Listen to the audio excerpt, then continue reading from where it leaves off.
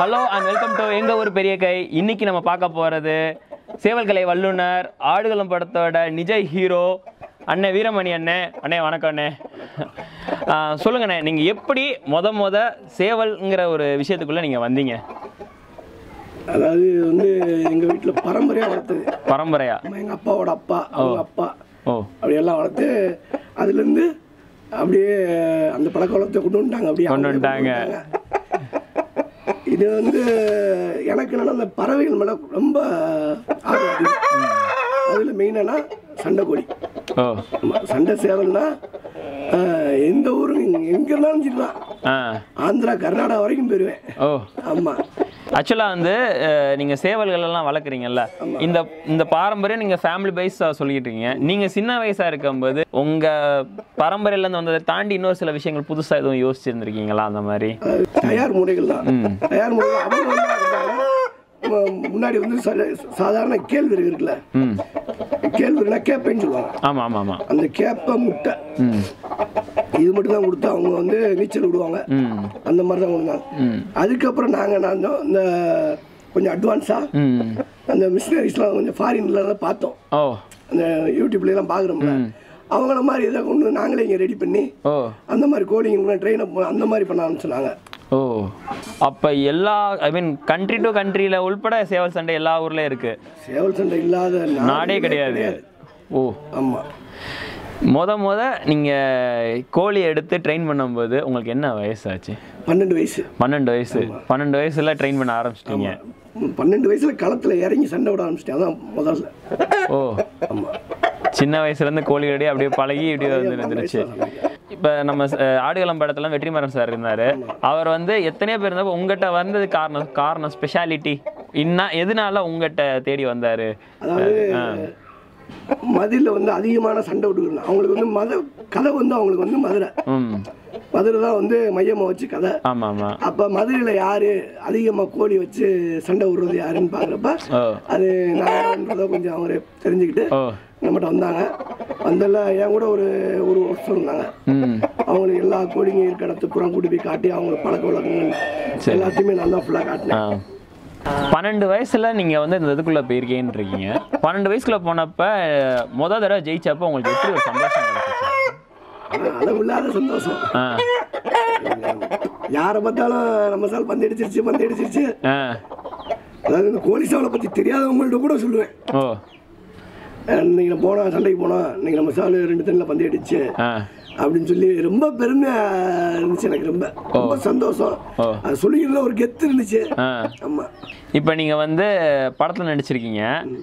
அன்னைக்கு இருந்த வீரமணிக்கும் இன்னைக்கு இருக்கிற வீரமணிக்கும் என்ன ஒரு வித்தியாசம் ஃபீல் பண்ணிருக்கீங்க?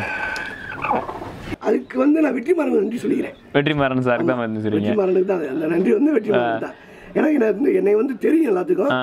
அது முகம் தெரியாம வீரமணி அதனால ஆனா அந்த வெள்ளித்திரைக்கு என்னை அறிமுகப்படுத்தினது வெற்றிமாறன் தான். அதனாலதான் இப்போ எந்த ஊருக்கு போனாலும் என் கூட வந்து நின்று போட்டோ எடுக்கிறாங்க எல்லாரும். அப்ப இப்போ எனக்கே ஒரு பெருமையா இருக்கு.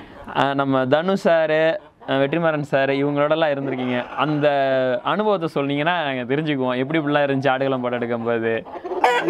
தனுஷ் சொல்லணும்னா தனுஷ் வந்து கோழினா அவருக்கு பயம். அப்படியா? கோழியை தொட மாட்டேப்ப. அப்புறம் நம்மகிட்ட ஒரு சேவல் ஒன்று பொட்டை மாதிரின்னு ஒரு சேவல் வச்சிருந்தோம். அவருக்கு வந்து அந்த சேவல் ரொம்ப பிடிச்சிருச்சு. அந்த சேவல் வந்து சாஃப்ட் குழந்த மாதிரி. அந்த சேவல் தான் எப்பயுமே கையில தூக்கி வச்சுட்டு எப்பயுமே அதான் வச்சிருப்பாரு. டைரக்டரோட கூட்டாரு, இந்த சேவலையே வச்சிடலாமே அடிக்கிறதுக்கு அப்படின்னாரு. டைரக்டர் அதுக்குள்ள வேற சேவல் இருக்கு, உங்களை ட்ரெயின் பண்றதுக்காண்டி தான் இந்த சேவலே அப்படின்னு சொல்லி அவர் அந்த சேவலை வச்சு அவரை ட்ரெயின் பண்ணோம். அவருக்கு நல்லா வந்துட்டாப்ல. அந்த பயம் போயிடுச்சு, அந்த கோழி மேல அந்த பயம் போயிடுச்சு. போகட்டி அப்புறம் வேற சேவல் கொடுத்தா கேஷுவலாக பிடிக்க ஆரம்பிச்சிட்டாப்ல. சூப்பர். வெற்றிமாறன் சார் இவங்களோட நீங்கள் இருந்திருக்கீங்க. செட்டில் உங்களுக்கு என்னென்ன மாதிரி இதெல்லாம் உங்களோட நட்பு ஃபார்ம் ஆச்சு? ஃபேமிலி மாதிரி தான்.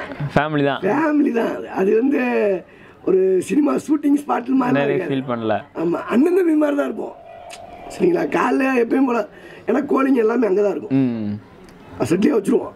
அதான் காலைல வெள்ளை இங்கேருந்து 6 மணிக்கெல்லாம் போயிடுவோம். நாங்கள் போனால் அங்கே தான் சாப்பாட்டு, கோழிக்குள்ளே தான் சாப்பாடு. ஆமாம். பேசுறது அப்புறம் அந்த கோழியை பற்றி தான், இது இப்படி சண்டை போடுது, அது எப்படி சண்டை போடுது, அந்த கோழி இந்த கோழி. அதுக்காண்டி ஷூட்டிங்லேருந்து ஆந்திராவிலேருந்து 2 சால் வர வச்சோம். பட்டிடான்னு இந்த பிரீடு வந்து ஆந்திரா பிரீடு. இது வந்து பட்டிடான்னுவாங்க. இந்த பிரீடு வந்து ஆந்திராலேருந்து மெயினாக அந்த சால் தான் வைக்கணும்னு சொல்லி கொண்டு வந்தோம். ஆனால் ஆக்சுவலாக அதை வைக்க முடியாமல் ஒரு சூழ்நிலை ஆகிப்போச்சு. அதுக்கப்புறம் தான் மெட்ராஸ்லேருந்து ஒரு சால் 2 சால் கொண்டு வந்து அந்த பல சாலை தான் அடிக்க வச்சுருவாங்க. இல்லை சேவல்லாம் இப்போ ஒவ்வொரு ஊருக்கு ஏற்ற மாதிரி சேவலே மாறுதா? இப்போ பிரீடு சேவல்லையும் பிரீடு இருக்கு. இப்போ மதுரை கோழிங்க ஒரு மாதிரி இருக்கும். இந்த நம்ம தமிழ்நாட்டுக்கு மதுரை கோழிங்க ஒரு மாதிரி இருக்கும்.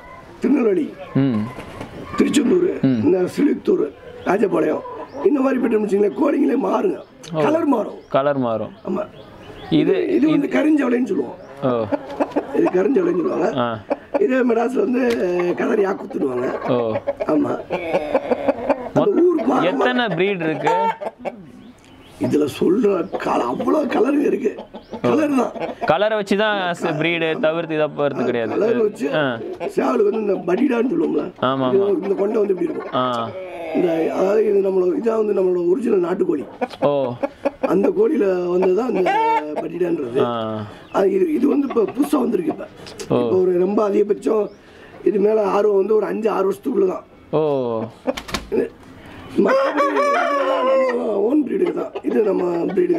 நம்ம ஊர் மதுரை. நீங்க வந்து இத்தனை வருஷம் உங்களுக்குன்னு ஒரு குருன்னு ஒருத்தர் இருப்பார் பார்த்தீங்களா? உங்களை இன்ஃப்ளூயன்ஸ் பண்ணி எனக்கு இவர் மூலமா தான் எனக்கு ஆர்வம் வந்துச்சுன்னு ஒன்று இருக்கும். என்னதான் பரம்பரையா இருந்தாலும் உங்களுக்கு அந்த மாதிரி குரு கற்றுக் கொடுத்தவர் யாரு? அந்த மாதிரி கண்டிப்பா குரு இல்லாமல் இந்த தொழிலில் வரவே முடியாது. எனக்கு ஒரு மானசீக குரு ஒருத்தர் இருந்தார். அவர் பேர் வந்து கோட்ஸ் ரவின்னு சொல்லுவாங்க. கோட்ஸ் ரவி. ஆமாம். இப்போ தான் ஒரு மாதத்துக்கு முன்னாடி தான் இறந்துட்டாப்புல. ரொம்ப வருத்தம். அவர் தான் எனக்கு வந்து அதாவது கோழி நான் வளர்த்துக்கிறேன் எனக்கு சண்டைக்குள்ளே இறக்கி விட்டு தான் வருவான். களத்தில் இன்ட்ரடியூஸ் பண்ணதே எனக்கு ஒரு ஃபைட்டராக கொண்டு போய் உள்ள இறக்கணும். சரி, இப்போ வந்து என்னென்னா ஆடுகளம் படத்தில் நம்ம பார்த்தோம்னா அந்த இல்லீகலாக இது வைக்கிறாங்க, இது வந்து கூடாது அப்படின்னு சொன்னாங்க. இப்போ எப்படி நம்ம மதுரைக்குள்ளே வந்து சேவல் சண்டைங்கிறது லீகலாக போலீஸ் கெடுபடி இந்த மாதிரி விஷயங்கள்லாம் இருக்குதா? என்ன நடக்குது? படத்தில் ஓடிக்கிட்டு இருக்கிறத பார்த்தீங்களா? இன்ன வரைக்கும் அதே மாதிரி ஓடிக்கிட்டே தான் இருக்கும். அப்படி தான் ஓடிக்கிட்டு இருக்கு. ஓடிக்கிட்டே தான் இருக்கும். கோர்ட்டில் போட்டிருக்கோம். கோர்ட்டில் போட்டு கேஸ் நடந்துட்டு இருக்கு. ஆர்டர் கொடுக்குறாங்க, திருப்பி ஆர்டர் அவங்களே கேன்சல் பண்ணுறாங்க. அதனால நம்ம வக்கீலை வச்சு கோர்ட்டில் போட்டிருக்கோம். ஹைகோர்ட்டில் போட்டிருக்கு இப்போ. ஆமாம். ஆர்டருக்காண்டி வெயிட்டிங். நாங்கள் வேர்ல்டு லெவலில் இப்படி ஒரு விஷயம் இருக்குது. இது ஏன் நம்ம கவர்மெண்ட் வந்து தடுக்குதுன்னு நீங்கள் நினைக்கிறீங்க? இந்தியாவில் மட்டும்தான் இந்த வேலை பார்க்குறாங்க. அதான் எதனால வேர்ல்டு லெவலில் இருக்குங்கிறீங்க நீங்கள்? எல்லா கண்ட்ரியில் இருக்கிறப்ப இது ஒரு பெரிய விஷயம். ஏன் இந்தியாவில் மட்டும் தவிர்க்கிறாங்கன்னு உங்களோட பாயிண்ட் ஆஃப் வியூலன்னு சொல்லுங்கள். என்ன ரீசன்னால தடுக்கலாம் அப்படின்னு ஒரு இது சொல்லுங்கள். அதாவது இது ப்ளூ கிராஸ்னு ஒரு அமைப்பு இருக்குது. ஆமாம். அந்த அமைப்பு வந்து அவங்க தான் இதுக்கு வந்து எதிர்ப்பு. ஆனால் இவங்களால வந்து அந்த வெளிநாட்டுகளில் இருக்க யாரையுமே அந்த ப்ளூ கிராஸ் ஒன்றுமே செய்ய முடியல. இதே தாய்லாந்தில் விட்டு இருக்கான். தாய்லாந்தில் விடுறான், பாகிஸ்தானில் விடுறான், எல்லா இடத்துலையும் விட்டுக்கிட்டு தான் இருக்காங்க. ஆனால் இவனால ஒன்றுமே செய்ய முடியல. ஆனால் இங்கே வந்து நம்ம மக்களை வந்து என்ன நினச்சிட்டு இருக்காங்கன்னு தெரியல. ஜல்லிக்கட்டை பேன் பண்ணானுங்க. அதில் ஓரளவுக்கு போராட்டத்தில் வந்து ஜெயிச்சு வந்து நின்றாச்சு. இதே மாதிரி திருப்பி நாங்கள் கோழிக்காண்டி ஒரு போராட்டம் கண்டிப்பான முறையில் நாங்கள் பண்ணி தான் ஆகும். கூடிய சீக்கிரம் கோழிக்காக ஒரு போராட்டம் வருது. கண்டிப்பாக. ரைட்டு. நிச்சயமாக அதுக்கும் ஒரு போராட்டம் பண்ணி தான் நம்ம ஜெயிக்கணும் விதி இருக்குன்னு நினைக்கிறேன். நம்ம நாட்டோட பாரம்பரியமான சேவல் சண்டை இருக்குல்ல, இதை வந்து நிறைய அமைப்புகள் வந்து தடை செய்யுது. எப்படி ஜல்லிக்கட்டை தடை செஞ்சாங்களோ அதே மாதிரி சேவல் சண்டையும் தடை செய்யணுங்க. அந்த மாதிரி தடை செய்ய நினைக்கிறவங்களுக்கு நீங்கள் என்ன சொல்ல விரும்புகிறீங்க? என்ன அவங்களுக்கு எச்சரிக்கை கொடுக்க விரும்புகிறீங்க?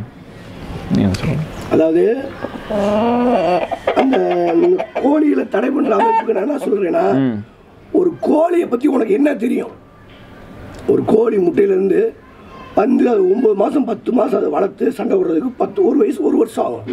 ஒரு வருஷத்துக்கு அதுக்கு எவ்வளோ நாங்கள் சாப்பாடு என்னென்ன தீனி, ஒரு சாவலுக்கு குறைஞ்சது ஒரு நாளைக்கு 100 ரூபாய்க்கு தீனி கொடுக்குறோம். எங்கள் வீட்டு பிள்ளைக்கு யாரும் இருக்கோ இல்லையோ அதுக்கு 100 ரூபா செலவு பண்ணுறாங்க. அதை துன்பப்படுத்துறவன் 100 ரூபாய்க்கு செலவு பண்ணுவானா? மாட்டான். அப்புறம் அதை பற்றி என்னன்னே உனக்கு தெரியாது. கூட்டத்தோட கோவிந்தா போகிற வேலையெல்லாம் வேண்டாம். முழுக்க எதுவுமே தெரியாமல் பண்ணிட்டு இருக்கு. எதுவுமே தெரியாது அவங்களுக்கு. கோழியை பற்றி சொல்லுவான், ஆனால் கறிக்கடை கறித்து நம்ம இருக்கானா?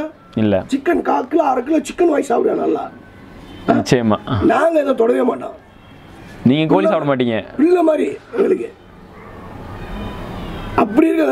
இது வந்து தப்பாகவே மக்கள் மத்தியில், அதாவது தப்பாகவே அதிகமாக சொல்லி சேவை சண்டைனா ஒரு சூதாட்டம், பகையாகுது